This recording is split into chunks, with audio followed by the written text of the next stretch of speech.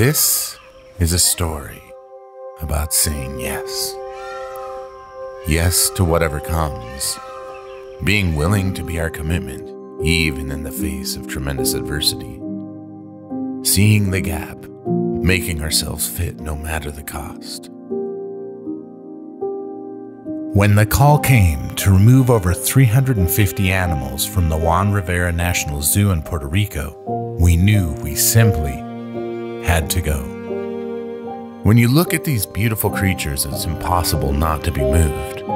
Such magnificence, such splendor, each one a unique testimony to Mother Nature's creative genius, expression, each shape, each form, each color perfect, innocent, yet trapped behind bars for the entertainment of others who've long since disappeared, caged in spaces not of their choosing, starving, hoping for life in a room with little hope. These aren't the type of animals the sanctuary is known for rescuing, not anything we've really prepared for. A monumental task, an impossible task, a call that could have easily been ignored. Yet this entire organization, the people, the thousands of supporters, the movement has been built on decades of doing exactly this. Seeing the need, seeing our place to help, and then diving in and doing what we know we must do, because it's what we were put on this earth to do. And so, we went.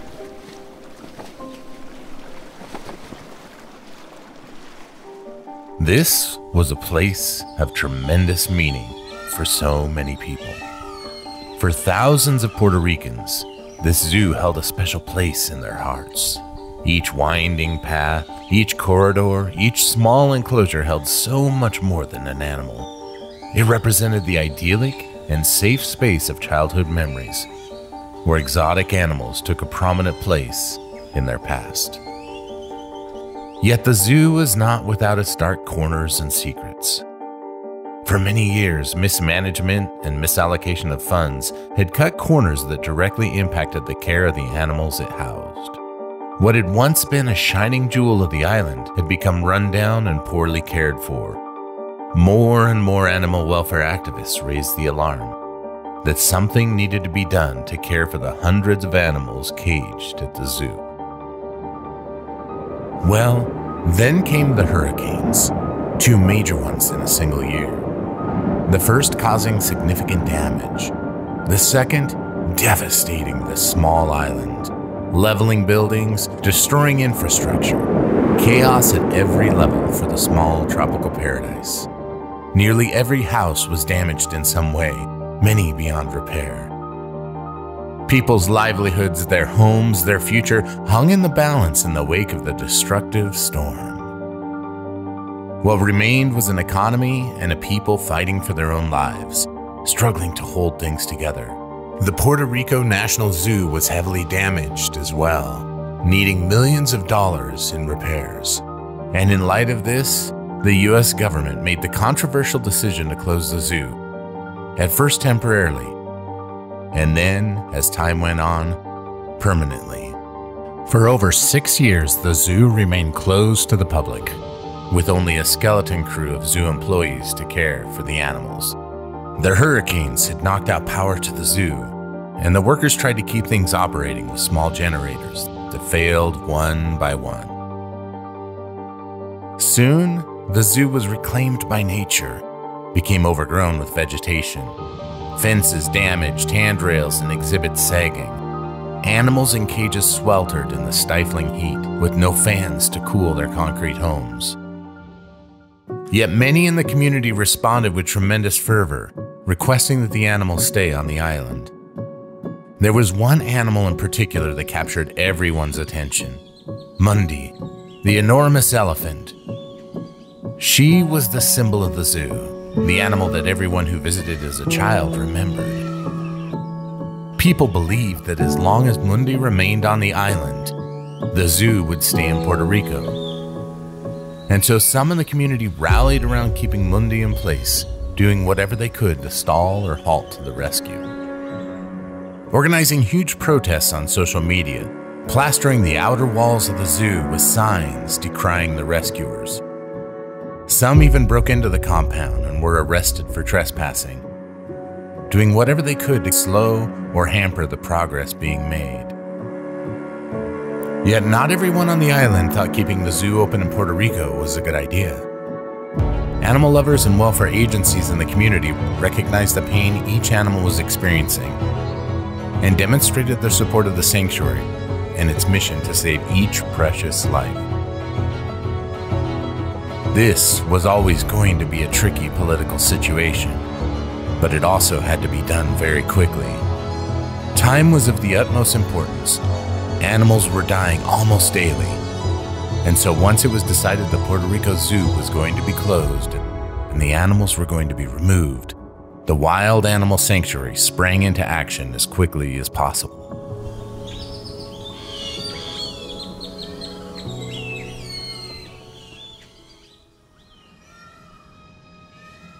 As one of the world's premier animal rescue organizations, the Wild Animal Sanctuary has a reputation for accomplishing massively complex rescues, many times inside of a highly intricate and sensitive environment. The sanctuary has rescued animals from around the globe and made a name for itself by successfully rehousing hundreds of animals made famous in Netflix's Tiger King series. But sometimes being known for what we do is challenging. The successes of the past sets a new standard, giving us the opportunity to take on even greater things in the face of even greater challenges. Relocating 700 animals from the Juan A Rivero Zoo in Puerto Rico, locating homes for these dozens of different species with other sanctuaries and refuges would be a monumental challenge. And many times throughout the rescue, homes were secured right as they were needed, with not a moment to spare.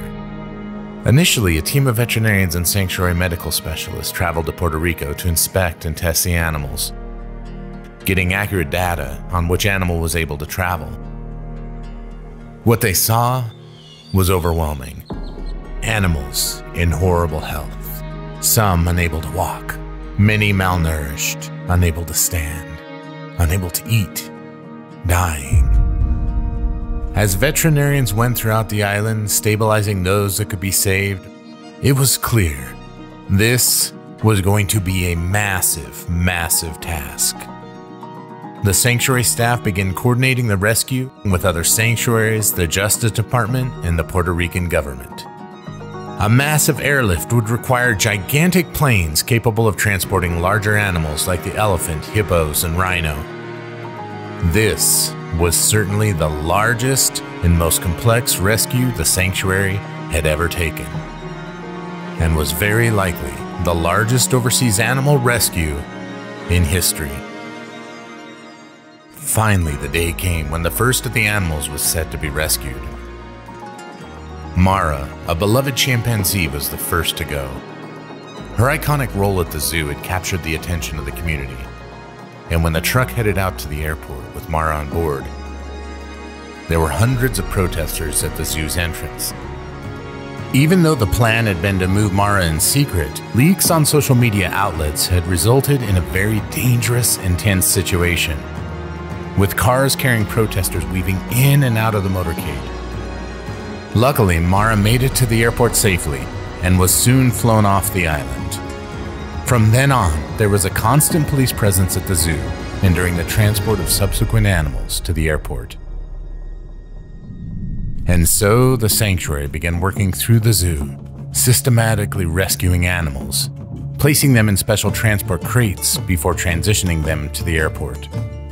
Multiple species-specific professionals and veterinarians were on hand to help transport the animals, each one well acquainted with every animal's needs, ensuring their safety all the way to their new home. The second major airlift was to transport the African lions, 2 black bears, as well as the Sani, the female dromedary camel. Each species comes with its own challenges, yet the years of experience and ingenuity of sanctuary personnel got the job done. Rescuing lions is what the sanctuary does best, and yet the conditions added to the difficulty. Each group of lions was kept in individual exhibits, connected by long concrete runs to a central lion house made of concrete and steel. The fans had long since stopped running, so the rescuers sweltered in the sweat box, trying to entice each lion to enter the transport cage. With such overwhelming heat, none of the animals were cooperating, so ultimately the decision was made to gently sedate and crate the lions to avoid them overheating. It also gave the rescuers an opportunity to provide medication and to do veterinary checks on the lions before transporting them. Dasani was next. She'd been moved to her stall in the large barn. On the morning of the rescue, a special crate was placed right outside her stall, and the rescuers tried to entice her in. She wasn't having it at all. Well, at least until a bucket of carrots was produced. Within minutes, Dasani was on her way, happily munching on her goodies.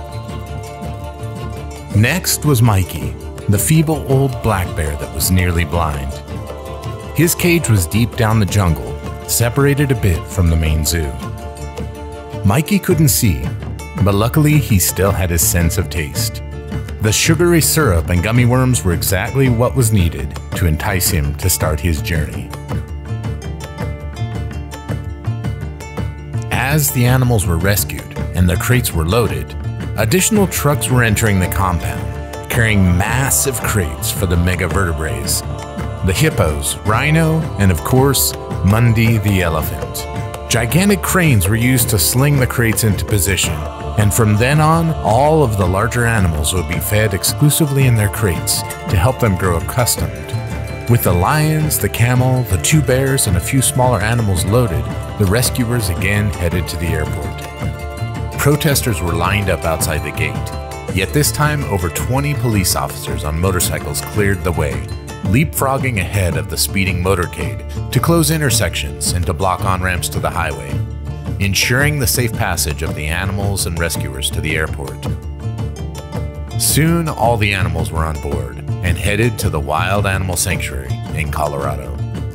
When they arrived, they were placed in small temporary enclosures where they would receive medical treatment and be given time to acclimate to their new environment before being released into larger habitats that would soon become their forever home. For many months, the sanctuary continued rescuing animals from the zoo. Luckily, the sanctuary wasn't entirely alone in this effort. Multiple rescue agencies, animal specialists, shipping and logistics coordinators partnered together to create a coalition focused on the safe transport of these animals from the Puerto Rico Zoo. Yet through it all, the sanctuary bore the brunt of the effort and all of the expense. For several weeks, the rescuers prepared to move the most challenging and largest animals. The stakes were incredibly high. Each of the massive creatures needed to be enticed into their crates the day of the rescue. They were too big to be moved any other way.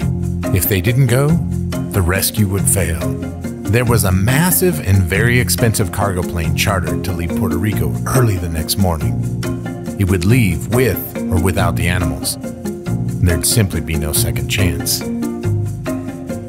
On May 12, 2023, the zoo was overrun by security teams, and a select group of vetted journalists were allowed on the compound. Everyone was on edge. The zoo was filled with activity and bustle, with heavy equipment preparing crates and trucks for transportation. Everywhere, that is, except for Mundi's compound. You see, elephants are smart. Like, really smart. They have incredible hearing, and Mundi, well, she was a very social elephant.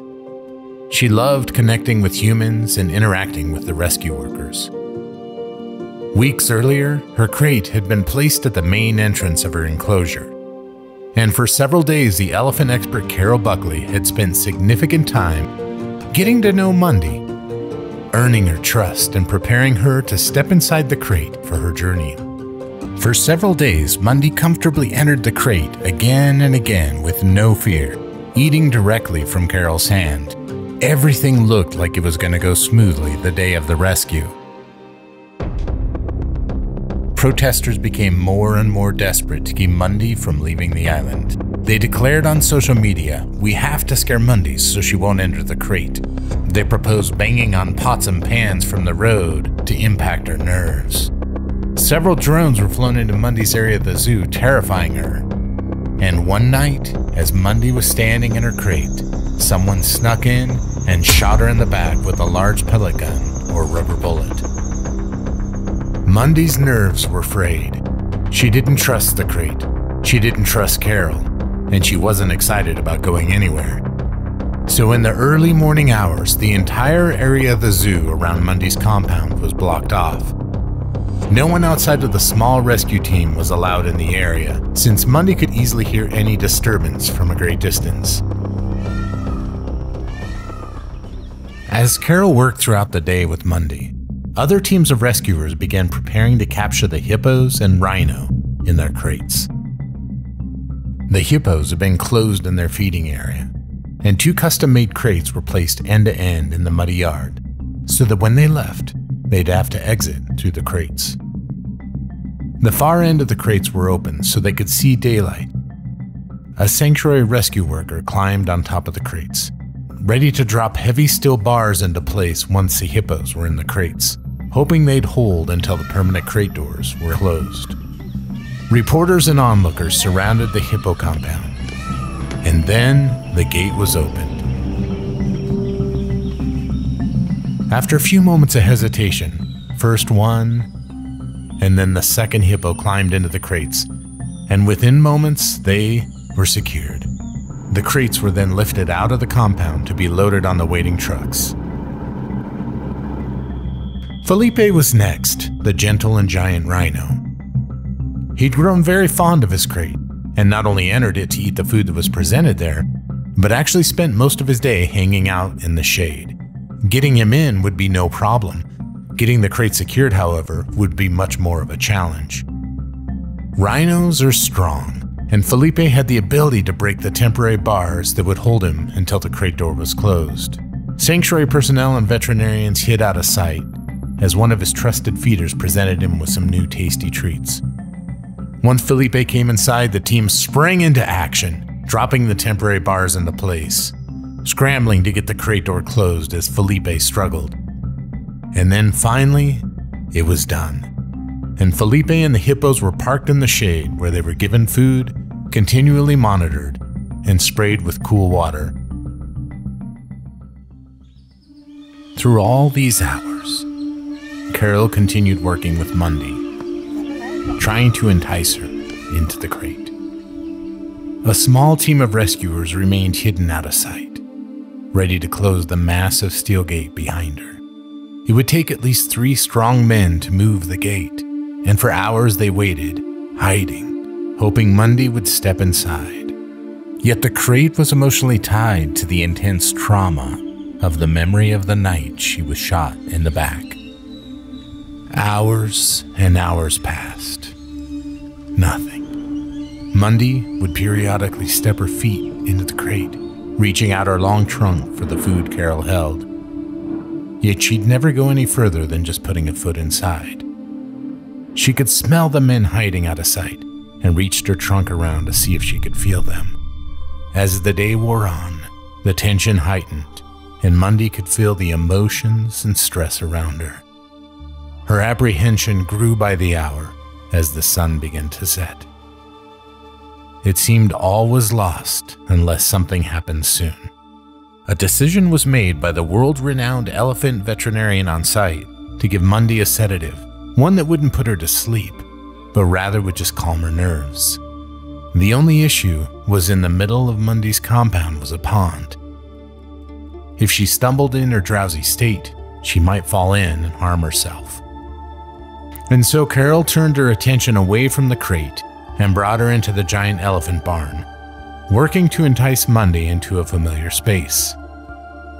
A few tense moments later, and Mundy was safely blocked in the barn she knew so well. The veterinarian administered the sedative, and soon a soothing calm washed over Mundy. She felt safe, warm, and at peace.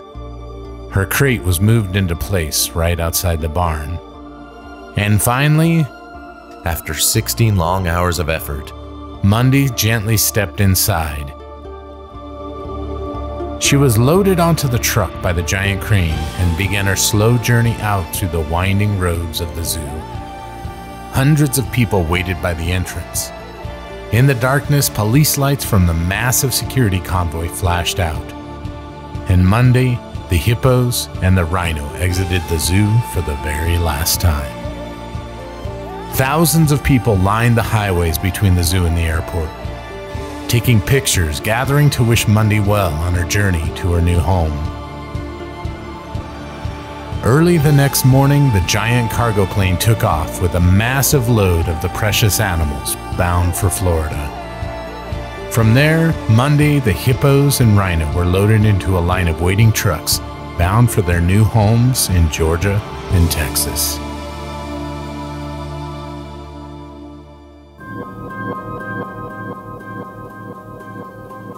The relief in getting Monday and the other large animals off the island was palpable. For a moment, the rescuers were able to breathe a little more freely, but it was just a moment of relief. The greatest number of animals still remained. Over the course of the next few months, the rescuers continued working through the zoo, preparing the animals to be transported in several additional massive airlifts. Each day brought new challenges to overcome, like the dozens of animals rescued from Lemur Island. The only access to the small island was a rickety homemade raft that was pulled hand over hand with a rope tied to the shore. As the weeks passed, more and more animals were able to safely leave Puerto Rico for their new homes.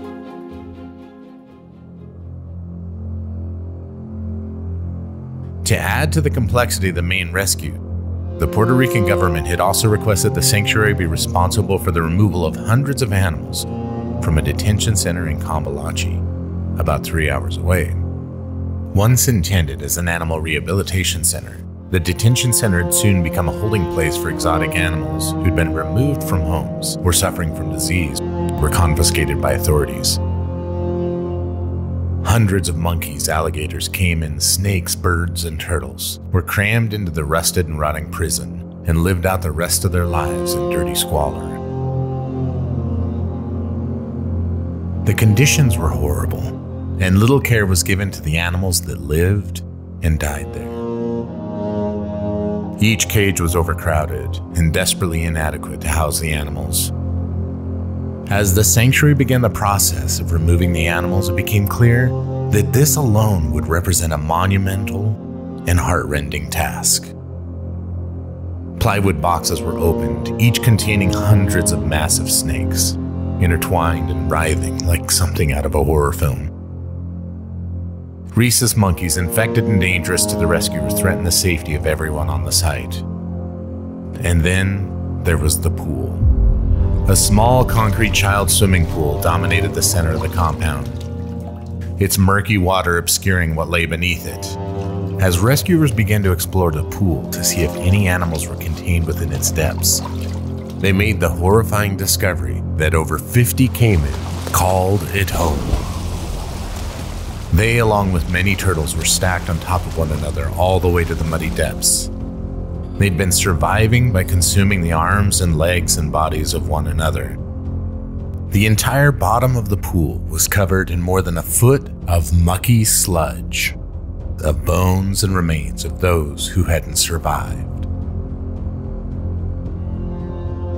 For nearly 8 hours, the rescuers worked tirelessly, dredging the pool and methodically removing caiman, alligators, giant turtles from the depths. Snakes were gently entangled from the plywood boxes, and crate after crate were loaded into the trucks for transport to the main zoo. All told, over 350 animals were removed from the detention center, massively increasing the number of animals the sanctuary was responsible for.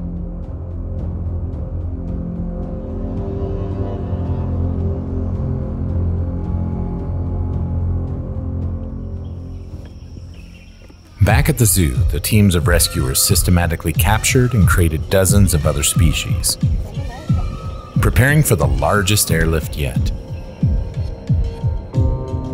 Emus, ostrich, parrots, raccoons, and even a lungfish were placed in custom containers designed to comfortably transport the animals to their new homes. vultures, storks, and dozens of other birds were captured and put in custom crates and loaded.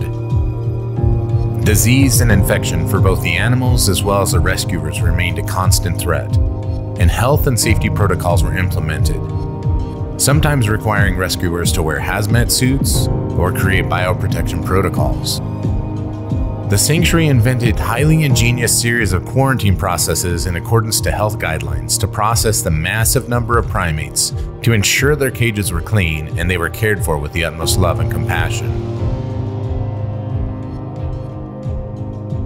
Soon the parking lot of the zoo was covered with hundreds of crates containing over 296 animals.